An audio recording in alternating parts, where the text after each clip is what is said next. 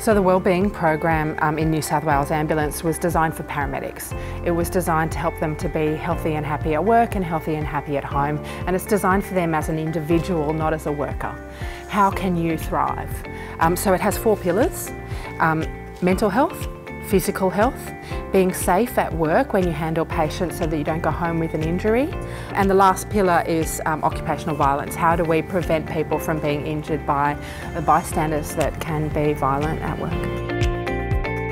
The professional women that we work with really keep a million balls in the air all at the same time, and it's always shifting. You know, one ball's dropping, another one's joined. How do you do that?